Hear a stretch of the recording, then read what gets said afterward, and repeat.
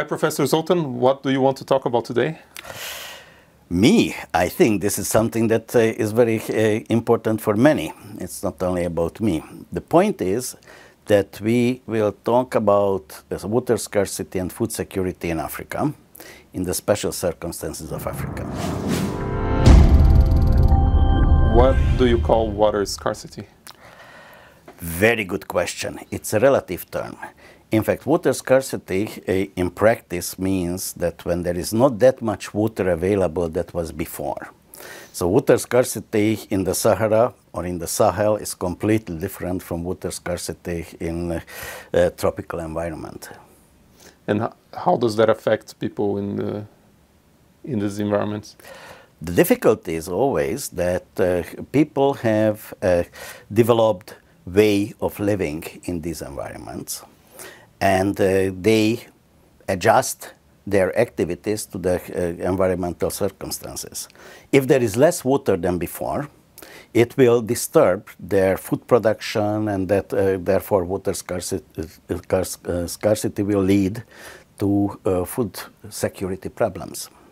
Yeah, and are we talking about no water at all, or is there some different levels of when does it becomes a problem? Do you know? In fact, it is becoming a problem two ways. One is in a total amount of water, whether the total amount of water is available there, what was before. But also the temporal distribution of the water is extremely important. So water scarcity can occur even with a relatively high amount of water, but not properly distributed as it was before in that particular environment. So water scarcity is a very dynamic topic, and therefore it needs continuous monitoring. And that's where Earth observation can come and help. Okay, so we're talking now about satellite images and monitoring water from above? Definitely. And in fact, what I am focusing at, that is Africa. In Africa, the environmental circumstances are extremes.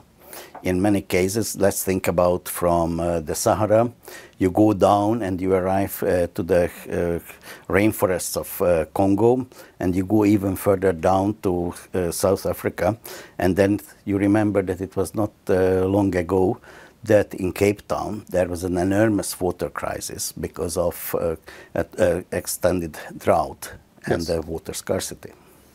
And how does Earth observation helps? First of all, Earth observation helps by collecting data where you cannot collect data other ways.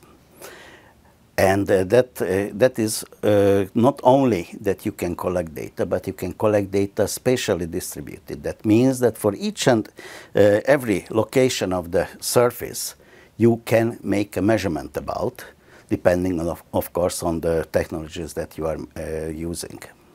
Isn't it easier to just set ground stations measuring? Very good. But setting ground stations would mean creating a very dense network. How dense it should be?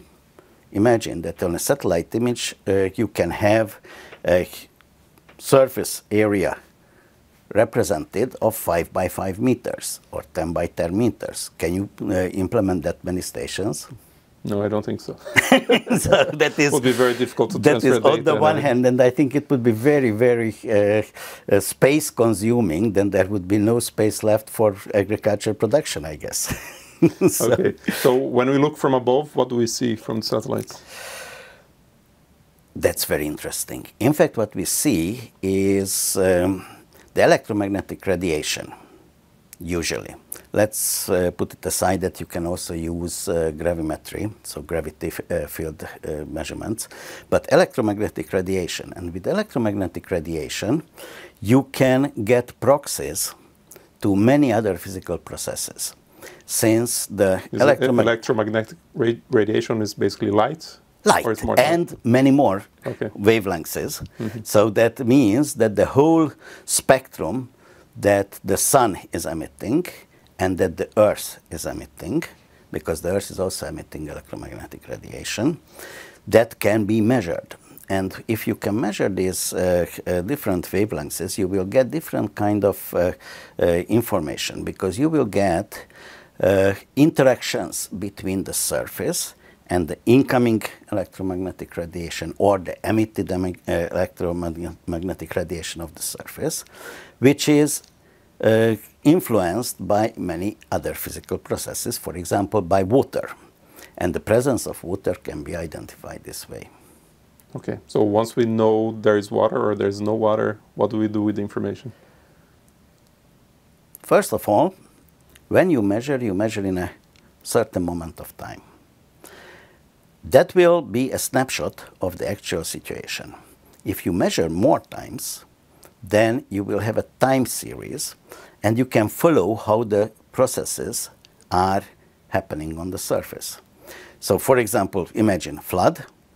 When we can measure water or no water, if we measure it frequently enough, then we can see that how the flood is progressing. Is the flood is just inundating the surface? Is it stagnating on the surface? Or is it retreating and the surface is drying out?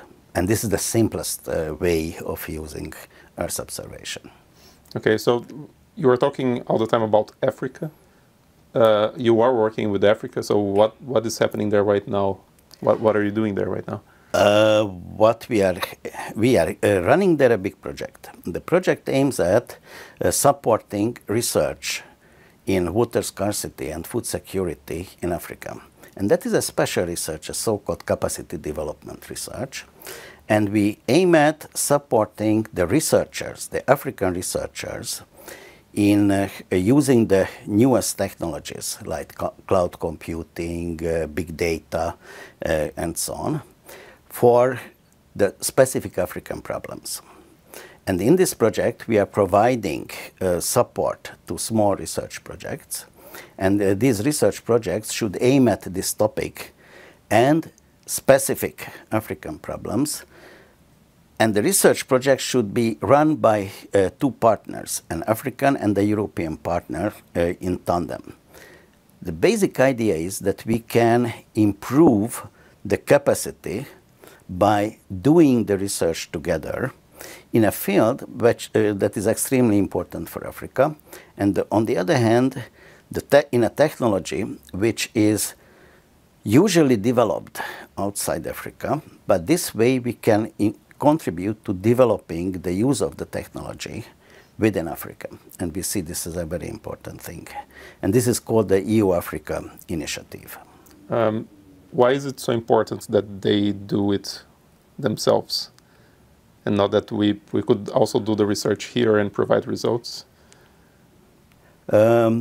You know, this is like in the Bible, that we don't teach them we don't give them fish, but we give them net and we teach them how to fish.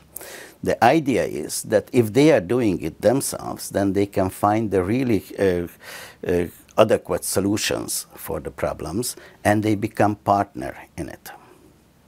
Very good. And are people submitting proposals for this project? How does it work with? It will work that way that soon we will release a call. In fact, after a year we will release a second call.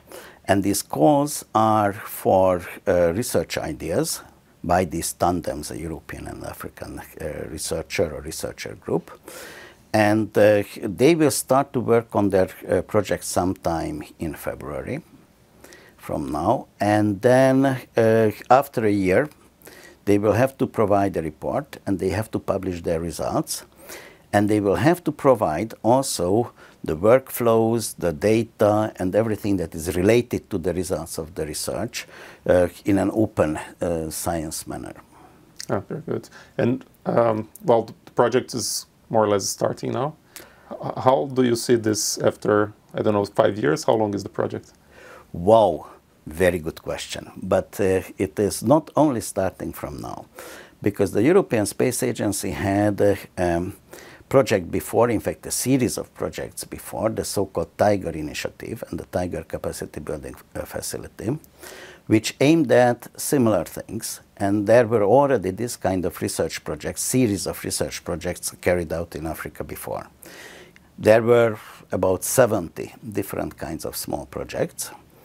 And as you see, now we are continuing That time we were using those technologies which were available 10 years ago.